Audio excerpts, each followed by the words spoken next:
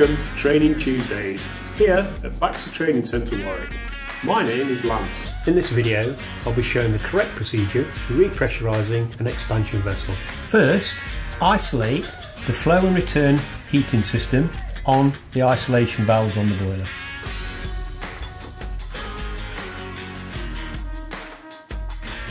Then, you need to open the drain off to relieve the system water pressure.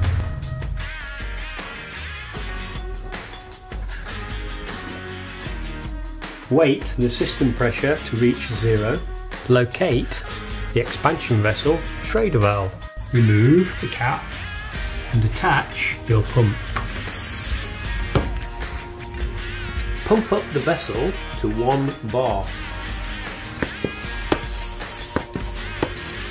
Allow the pressure to stabilise at 1 bar. Reassemble the procedure in reverse order.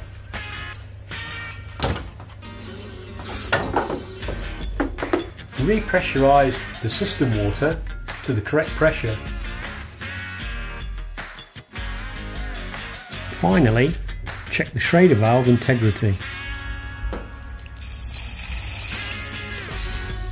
Thanks for watching. Join us every Tuesday for more training.